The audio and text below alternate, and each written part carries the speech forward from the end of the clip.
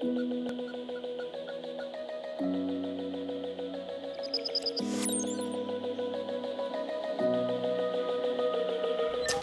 I'm Drew Kojak, Executive Director of the International Council on Clean Transportation.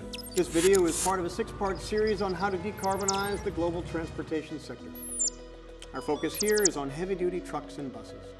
Today, more than 80% of people living in cities that monitor air pollution are exposed to air quality levels that exceed health-based limits.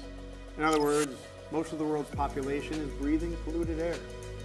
And unless we take action, that number is expected to rise. In fact, 2/3 of the world's population are projected to be living in cities by 2030.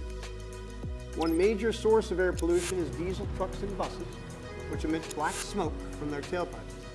This diesel exhaust is composed of fine particles that become trapped deep in the lungs and can lead to lung and heart disease and premature mortality. These black particles are also major contributors to global warming.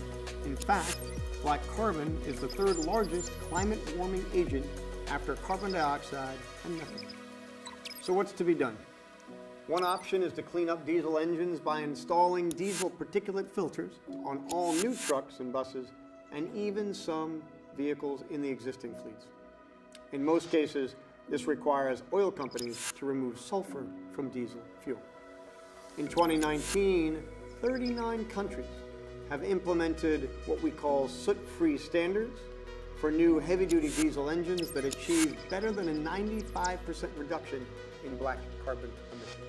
Another option is to leapfrog to electric trucks and buses. Transit buses are an excellent candidate for electrification since they travel relatively short distances on the same routes.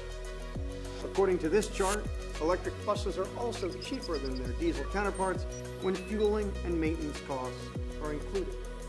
The toughest nut to crack are the long-haul tractor trailers. These big rigs must be able to pull 80,000 pounds, achieve million-mile durability, generate high torque when scaling mountains, and they have to do all this while achieving 365-day-a-year reliability. To make them carbon neutral, 3 technologies are in play: hydrogen fuel cells, batteries, and hybrid trucks traveling on electric highways with either overhead or embedded catenary lines. A 4th option is to shift freight from truck to train. Whatever the technology solution, governments are sending strong signals to the industry that there needs to be a shift in resources towards developing zero-emission trucks.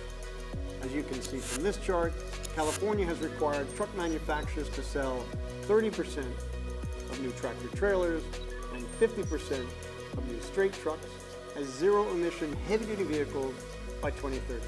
The European Union and China are likely to follow California's lead with new policies in the next 2 years.